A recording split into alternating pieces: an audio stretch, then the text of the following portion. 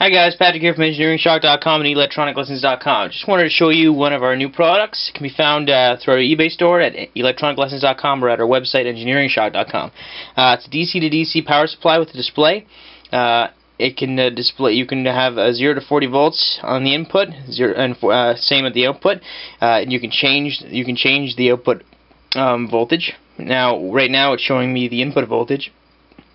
Now the resolution on my scope is at 200 volts, so I can actually show you how accurate it is.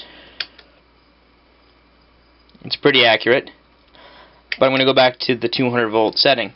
So if I press this button, I see the output voltage, the input voltage. If I press it again, by default it shows me the output voltage.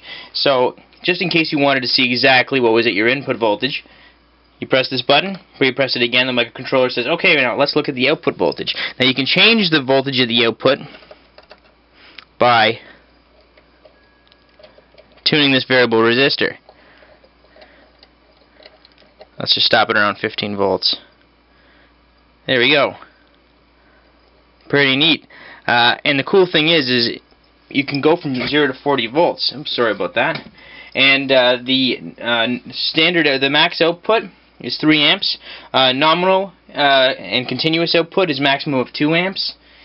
Another cool thing is you can actually pop off this little jumper here, even on the fly, to save power. As you can see, the display turned off and the display circuitry turned off. Now, this doesn't affect the device. You can still vary the output based on the maximum input voltage. So if you have, say, 20 volts at the input, you can change the output to roughly 0 to 20 volts, or rather 1.2 to 20 volts. There will be a little bit of a loss, so if you say you have 20 volts, maybe the maximum you'll be able to get is about 18 to 20 volts. But if you have a really high DC voltage, you can't put AC on the input. Keep that in mind. But if you have a DC input, you can have 0 to 40 volts. So yeah, it's very easy to use, and if I want to plug in my display again, it's just that easy.